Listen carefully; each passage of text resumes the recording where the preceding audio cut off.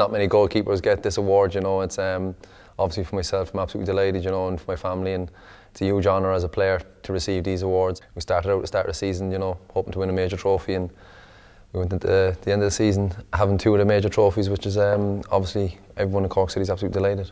Towards the end of our season, all right, we lost out on a striker, and we only had 1 or 2 maybe covering as a striker, whereas in 05, you had the likes of Neil Fenn, you had Dennis Bean, you George Calton, you John O'Flynn.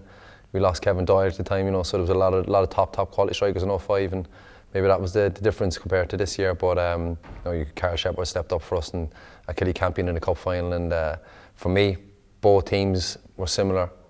Both teams won the league, and that's what our aims were in 05 and in 2017. In any cup final, I suppose your dream as a goalkeeper is to make that winning penalty save, or to be part of the team going on to win the trophy. And thankfully, the way it worked out, you know, to save Dundalk's 4th penalty and have Kieran Sadler to step up to get the winner was quite enjoyable. The league was the main one. FA Cup was a bonus, and to go and win the double, to go and win the 2 of them is an unbelievable achievement. It's been a long time in the club's history. Don't think it's ever been done in Cork City's history to go and do a double, and to be part of a squad and part of a team to go and win the first ever double for the club is absolutely huge achievement, and I don't think it will properly sink in until maybe after I retire and look back on these days.